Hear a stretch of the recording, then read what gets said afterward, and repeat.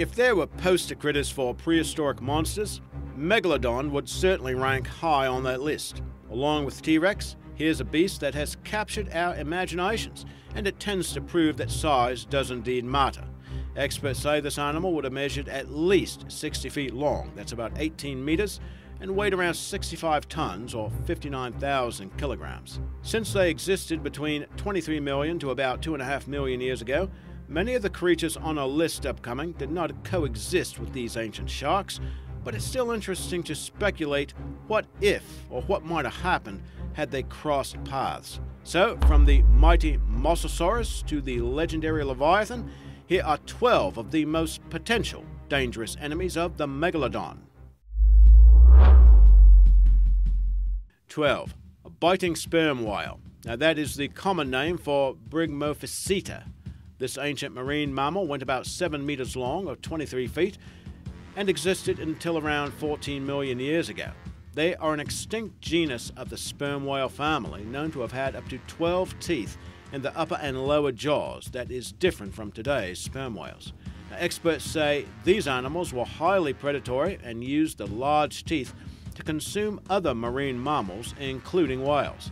They were in fact specially adapted to take down larger prey. So no surprise that these animals were the apex predators in the habitat. As such, maybe they could have given Megalodon a decent workout.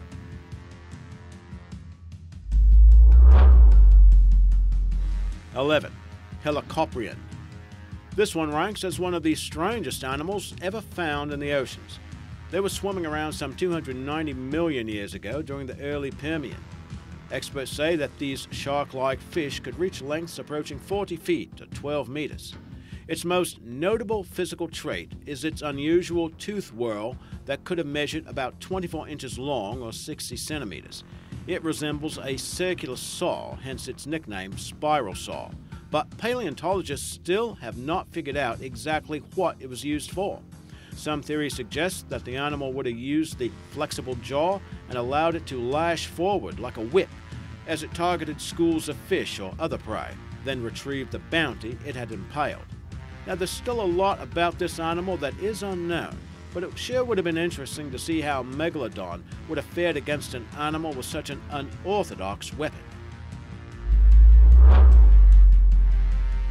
10. Kronosaurus. Named after Kronos, the leader of the Greek Titans, this carnivorous animal was a short-necked pliosaur that lived during the early Cretaceous. It was one of the largest of its kind, at more than 30 feet long, or 9 meters, with a weight estimated at 11 metric tons, that's around 24,000 or more pounds. The marine reptile had 4 flippers and an elongated head, and that head, which measured some 9 feet long, had a mouth full of teeth that measured up to 11 inches long, or 28 centimeters. That's more than enough to shred its prey, which included turtles and plesiosaurs. Living until around 99 million years ago, the fossils have been found in Australia and in Colombia.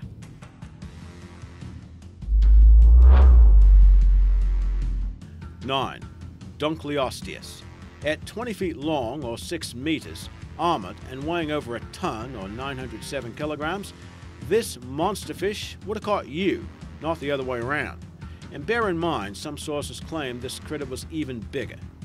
Dunkleosteus lived around 360 million years ago, and it was considered to be a hypercarnivorous apex predator, and that means it was at the top of the food chain and had a diet in excess of 70% meat. But the animal did not have any teeth. Instead, 2 pair of plates in its mouth formed a beak-like structure which could exert a powerful bite force. By some estimates, it could exert some 8,000 pounds or 3.6 metric tons per square inch of pressure upon its victims.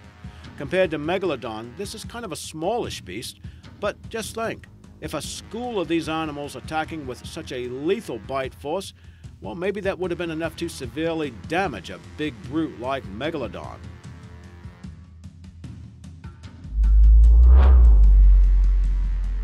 8. Tylosaurus. Now here's a large, quick, and agile marine lizard that is a species of mosasaur. They could reach lengths of nearly 50 feet or 15 meters, and were recognized for the long cylindrical snouts. Now the snout may have served purposes of self-defense, or for use in combat and in stunning their prey. Maybe the tactic of using their long, eel-like bodies to suddenly shoot forward and overtake the prey would have posed a dilemma for Megalodon. After all, experts say these animals had a taste for everything from birds to marine reptiles to sharks. And some 75 million years ago, they would have been one of the most dominant predators found in the water. 7. Cretoxyrhina. So here is a scary prehistoric shark that is not named Megalodon. Although it predated the larger fish by millions of years, this critter doesn't have quite the same brand awareness.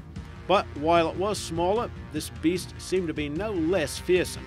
Measuring up to 30 feet long, or 9 meters, it had a mouth full of knife-like teeth.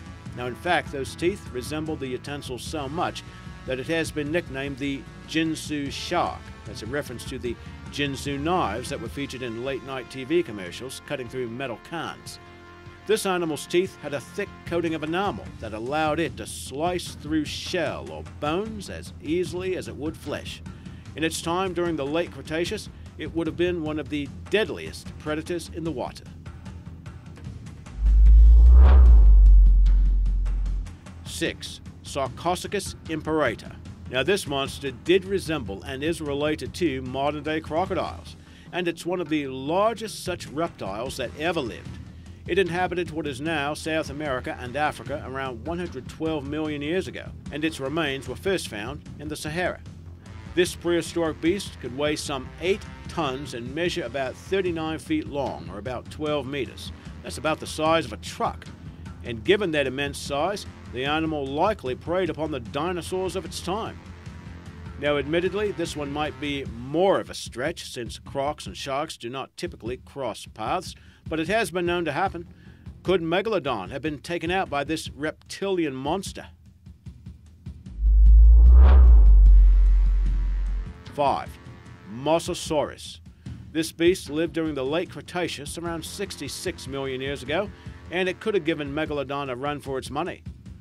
Mosasaurus measured some 60 feet long, or 18 meters, but it did give up some weight at an estimated 30,000 pounds, or more than 16,000 kilograms. They were able to take on prey from dinosaurs to sharks that it coexisted with. It used its huge conical teeth to clamp into prey and take them down. The fossils have been found worldwide, but their fame has become even more far-reaching thanks to the Jurassic World movies. Did you know that these fearsome carnivorous marine lizards are thought to be the ancestors of today's Komodo dragon? 4. Human beings. Well, it just didn't seem right to leave us off of this list, even though the big shark did go extinct around 2.5 million years ago, or so we think anyway. But even though our paths would never cross, we still wondered how Homo sapiens might have fared against the mighty Megalodon. Well, we certainly would have posed a potential threat at the very least. Now, if you're looking at it from the standpoint of sheer physical power, the beast certainly would have taken us out in a heartbeat. But then again, you could say that about a lot of today's animals. Given the human imagination, though, and the propensity to band together and innovate as necessary, chances are humans would have figured out a way to effectively deal with that monster shark. So like it or not, those qualities have helped make us the dominant species on the planet. However, is that necessarily a good thing? Tell us your thoughts in the comments below. 3. Predator X. Now, we've mentioned pliosaurs earlier, and they were essentially short-necked plesiosaurs known for the huge heads and large toothed jaws. They lived during the Jurassic and Cretaceous periods and are identified as swimming reptiles, not as dinosaurs. Leopleurodon is among the best known of this lot, and they were carnivorous monsters that could grow upwards of 30 feet long. But in 2006, a massive pliosaur, nicknamed Predator X, was unearthed in Svalbard, Norway. This beast was estimated at some 40 feet long, or 12 meters, and would have had a bite force at least 4 times as powerful as that of T-Rex. So, no doubt, even Megalodon would have had to respect choppers like that. And FYI, Predator X was formally named Pliosaurus funke in 2012.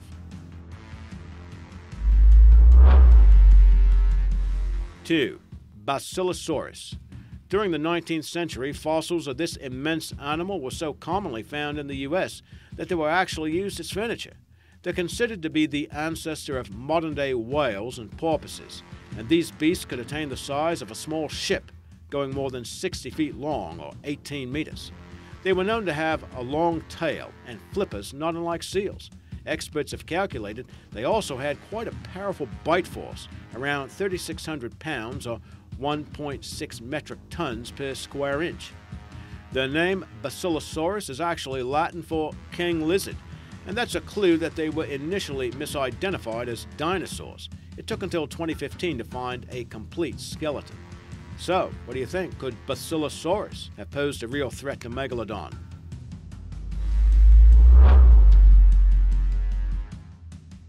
1. Leviathan melvillei.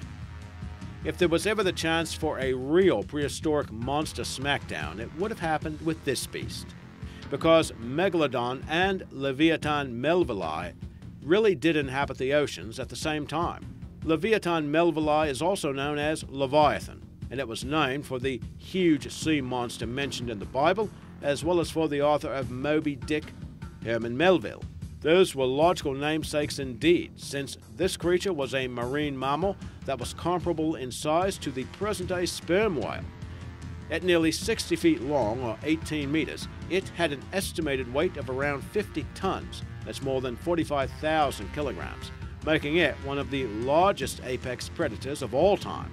And if you're excluding tusks, then this beast had the largest known tooth of any animal, exceeding 14 inches long, or 36 centimeters. Experts say there's a good chance that this monster and Megalodon would have fought over similar food sources millions of years back. So who do you think would have won that battle?